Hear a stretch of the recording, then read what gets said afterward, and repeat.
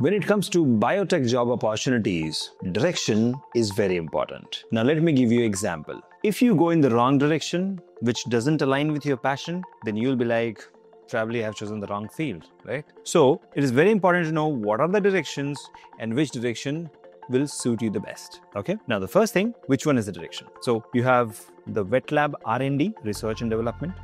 Then you have the formulation and development. Again, these are all wet labs. Then you have dry lab like bioinformatics, artificial intelligence, machine learning, where you are sitting in front of a computer and working. Previous one was working in a laboratory. Okay. So these are the two directions. The third direction will be sales, business development. Okay. The fourth would be scientific communication, scientific writing. The fifth direction will be teaching. The sixth one is clinical research, clinical data management. Okay. So these are the 6 or 7 directions. Now, which one will suit you? Let me know in the comment section. Now, if you're someone who wants to, take up a job and have a 9 to 5 or 9 to 6 and fixed working hours sitting in front of a computer, go for the Bio IT. If you want to work in a lab, go for the wet labs, molecular biology. If you want to work in clinical research, well, that's the place to be, CDM and clinical research. But whatever you do, you have to know the latest opportunities. And where do you get that? Biotecnika.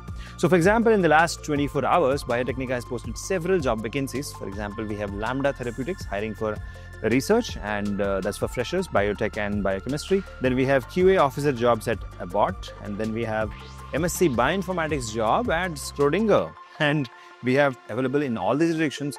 Pick what you like at btnk.org/subscribe or btnk.org/5AUJUST. Thank you.